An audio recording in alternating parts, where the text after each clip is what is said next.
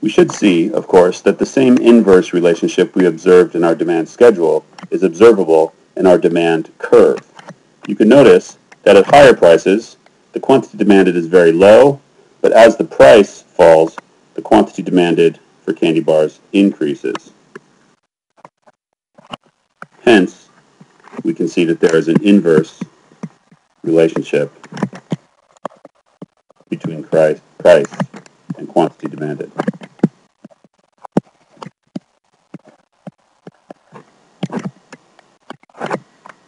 While it may seem obvious, it's worth stating that the relationship between the price and the quantity demanded of goods is pretty predictable, and in fact, there are very few, if any, goods that this relationship would not hold for. For example, anytime the price of anything falls, think about airline tickets, or cellular phone plans, or laptop computers. It would be expected that the number of these products that consumers would wish to buy would increase.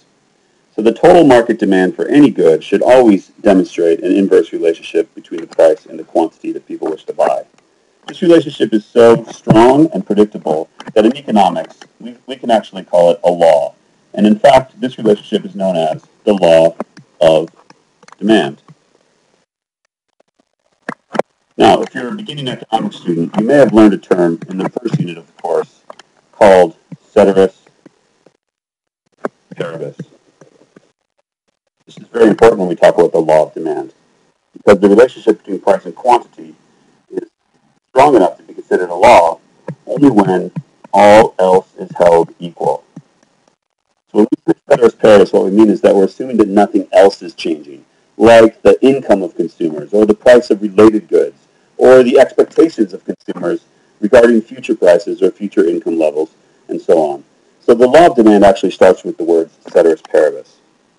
So we say that ceteris paribus, in other words, all else equal, there is an inverse relationship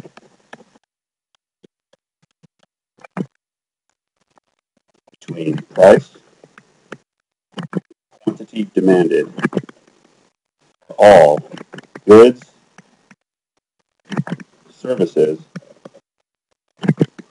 and since we talk about both product and resource markets in economics, we must also include productive resources.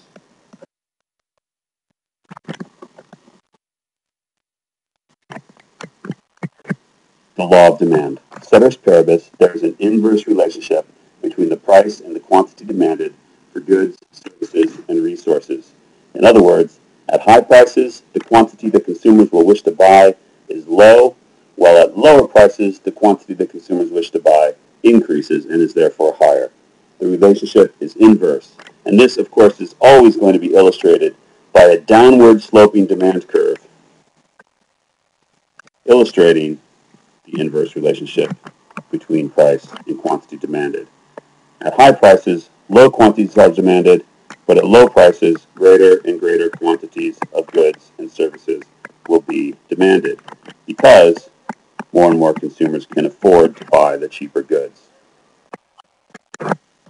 Now, it may seem like common sense that at lower prices, people wish to buy greater quantities of goods and services. But as economists, we always have to make things a little bit more complicated than they are in real life. So economists have come up with 3 economic reasons for the law of demand. And I'll call these the economic rationale for the inverse relationship between the price and the quantity demanded. The first of these is known as the income effect. The explanation of the income effect is that as the price of a good falls, even if consumers' income stays the same, the purchasing power of their income increases. In other words, let's say the price of a Red Bull falls from $4 to $2. Even if my allowance has stayed the same, I can actually afford more Red Bulls now because they're cheaper. So my real income, in other words, the amount of goods that my nominal income can buy, actually increases when the price falls. This is known as the income effect. Of course, the opposite holds true, that if the price of a Red Bull goes from $4 to $6, it's as if my income has fallen, and as I feel poorer, I therefore buy less Red Bull. The second economic rationale for the law of demand is called the substitution effect.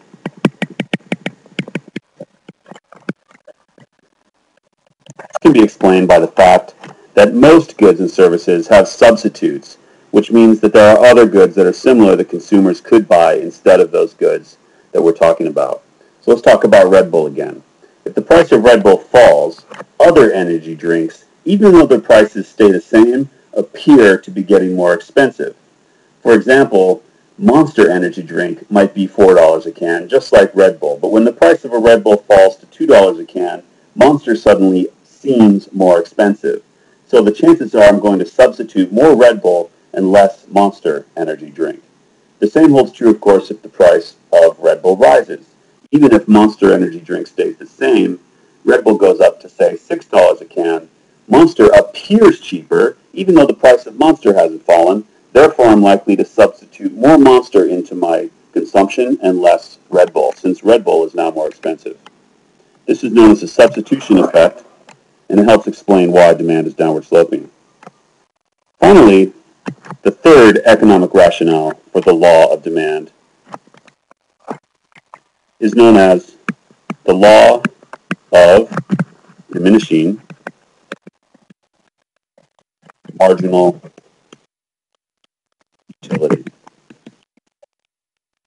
I know this is a little confusing. We're using one economic law to explain another economic law, but this is another very fundamental concept in economics.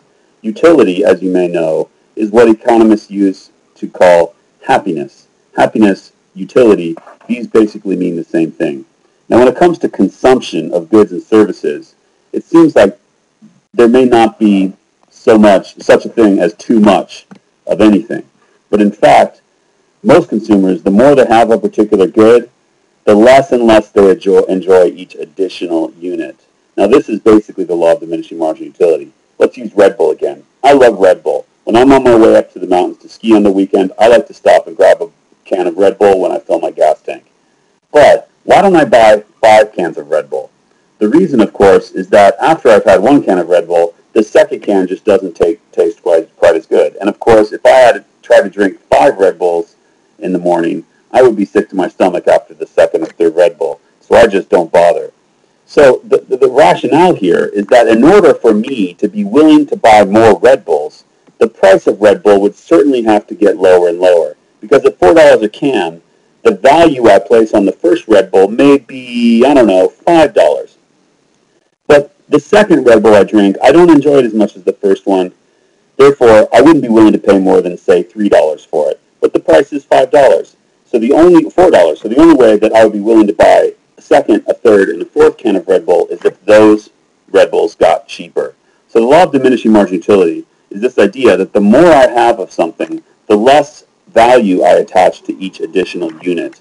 This helps explain why at high prices, I'd only be willing to buy 1 or 2 Red Bulls. But as the price falls, my willingness to consume them increases, just as the utility or the happiness I get out of additional units, or cans of Red Bull in this case, decreases. Therefore, the price has to decrease in order for me to wish to buy more.